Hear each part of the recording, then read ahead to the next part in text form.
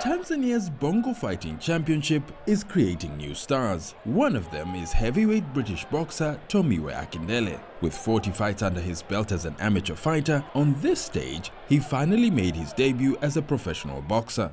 No, it means a lot to me, honestly. Like I can officially say I'm a professional fighter now, with one fight, one win, one KO.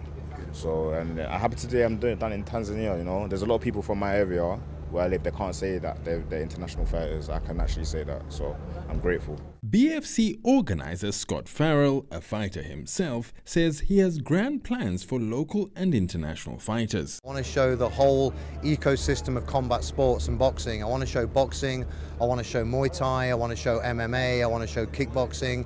And I want to show that, you know, it's not just about the fights, it's the experience, and it teaches you respect.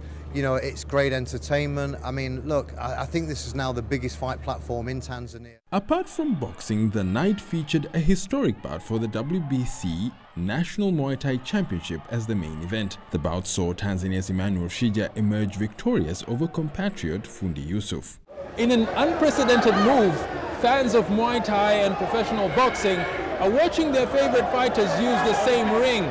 Organizers say it's part of an aggressive push to grow combat sports in the country and gain greater recognition internationally. The idea of showcasing two combat sports in one event could result in a growing fan base. It's my first time to watch this Muay Thai together with the professional boxing in one ring.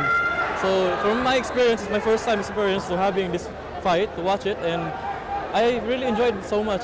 The fighters are serious. They encourage you to keep watching. They are definitely not a bore.